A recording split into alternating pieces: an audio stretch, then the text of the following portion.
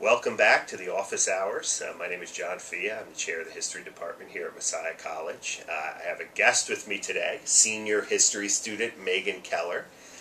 And today we're going to do a little double duty on the office hours. We're going to talk about some of the exciting things happening in digital and public history here in the Messiah College History Department. And we're also going to learn about and promote Megan's honors presentation, which her senior honors thesis presentation, which will take place on Tuesday.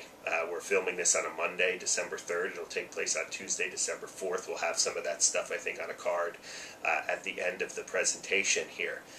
So again, let me introduce you to Megan. Megan is a senior history major. She is a social studies education major, which means she's doing her student teaching next semester. But she's also decided to take on a concentration in public history here at Messiah, in which it's a growing concentration in that field. So welcome to the office hours, Megan. It's good to have you here. This is, I think, our first one where we've actually had two people sitting in front of the camera. And of course, our creative genius Sloan is back there behind the camera. Maybe you could stick your hand in front, Sloan, just to, there's Sloan. So tell me a little bit about this honors project that you've been working on all for the last year, right? Yeah. It's a little different than most of the honors projects that have been done here at Messiah. Instead of writing a paper, I did an iPhone app, and pretty much it's a guided walking tour through Hershey. It covers early 20th century history in the town and about the people that lived there and worked for the company. And there's also audio as you walk, so you can either read it on the screen or listen or do both. And you get to experience it walking. It's a little over a mile of walking altogether if you do the whole thing. So.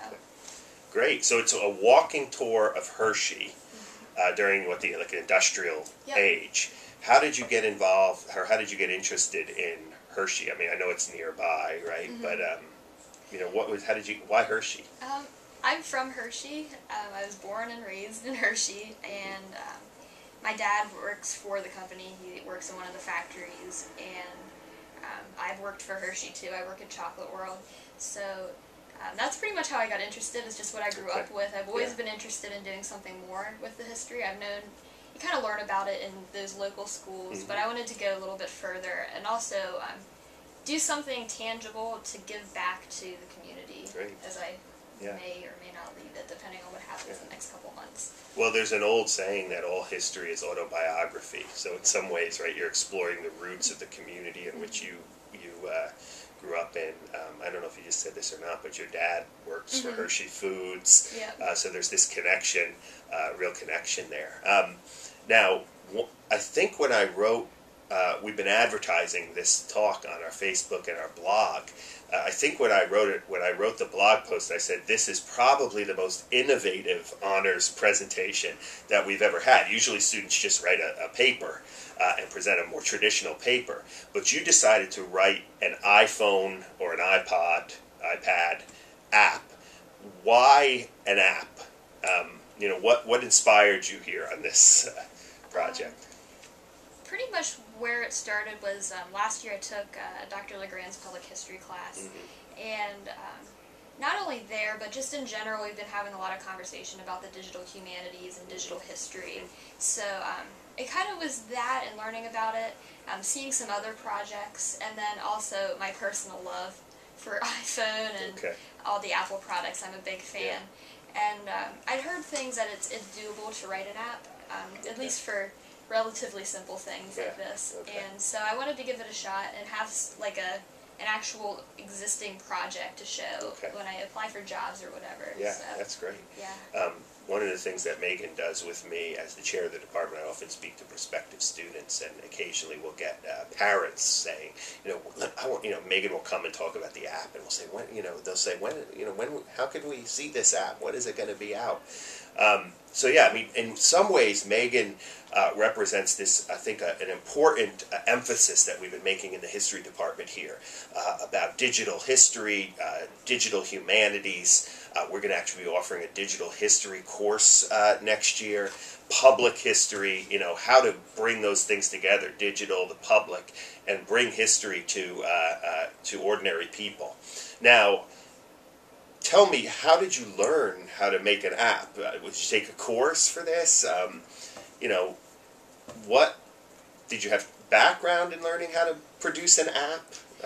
I actually I took a computer class, I guess, my freshman year here at Messiah, and we worked a little bit in the computer class on HTML code. And I wrote a website, which I don't really use the website that often, but I designed it by hand, and it was doable. And I always kind of had that in the back of my head. It'd be cool to do something with that, what I learned. So to learn to do iPhone app writing, which you use Objective-C coding. It's a little bit different of a language, but it's still a bunch of letters and numbers. I bought a book at Barnes & Noble called iPhone and iPad Apps for Absolute Beginners. Not for dummies or for idiots. For absolute beginners. By a professor, I think he's at University of Colorado. And I worked through that, and there's like a bunch of exercises, and I did the exercises until I found a place where I felt like I could stop and I knew enough to comfortably do what I wanted to do. And then there's a couple things that I wanted to know that weren't in the book at all. I just looked them up on the internet and Google. So, yeah. Now, I think Megan's going to talk more about the details of her Hershey study during her honors presentation, which is December 4th. And by the way, let's make a pitch for it now.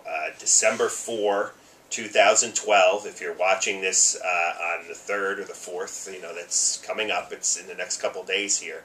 4:15, Boyer 331. So if you're a student here at Messiah, or even if you're watching this and you're in the area somewhere, feel free to come and see her presentation. And then from what I understand, we're actually in January going to go out and try it out, out in the streets of Hershey.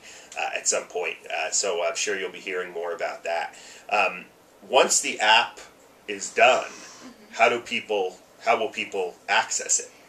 I plan to send it off to Apple next week sometime at the latest. There's a couple more things I need to put together in it, and then it might be a few weeks because of the holiday season, and iTunes Connect, which is how you upload the stuff, is going to be closing down for a few days. So it might be a bit of a wait, but by early January I hope to have it online. It'll be on the App Store, Hershey Tour, the lowercase I, capital H, capital T. So this should be appearing right here now, right? Hershey Tour.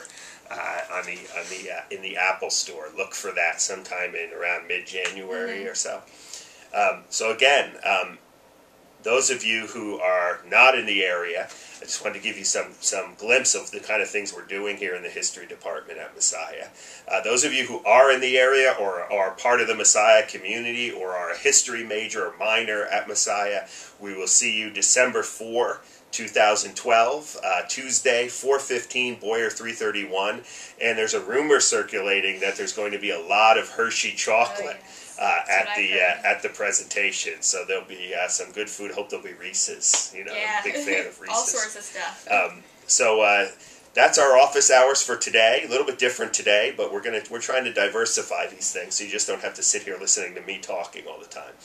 So again, that's today's office hours. Thanks for watching, and we will see you next time.